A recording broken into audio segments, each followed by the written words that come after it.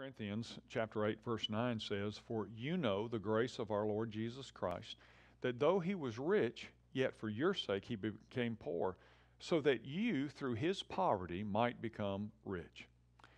What if Joseph and Mary had arrived in Bethlehem in a limousine being driven by a chauffeur?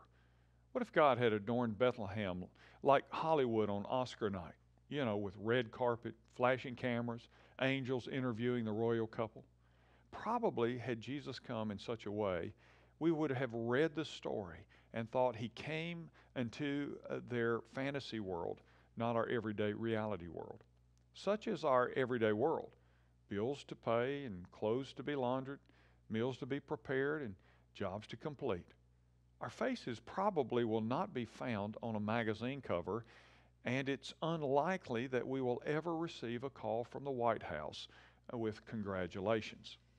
You and I just qualified for a modern day Christmas story. Holy God entered the world through folks just like you and me, and he came on just another ordinary day like today. His mother Mary, just a young maiden, and his earthly father Joseph, a carpenter by trade, a young family simply handling the affairs of everyday life. Isn't that a bit comforting to know that Jesus came in such a lowly and humble manner?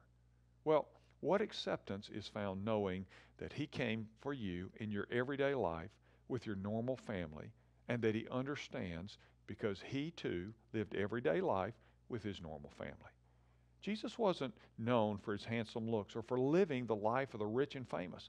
He was average because he came for the average. He was born for people like you and like me. He was pleased to lay aside his glory for the glory of God in the souls of men. We do not follow a king that's far off, one who reigns from a distant palace at a great distance from the real life struggles of his subjects. No, we follow the king who's like us in all sense. We follow the king who is with us. So be alert. Today just might be the day that God brings his Christmas story to you. I'm Ray Jones, and that's another Heart Truth for your day.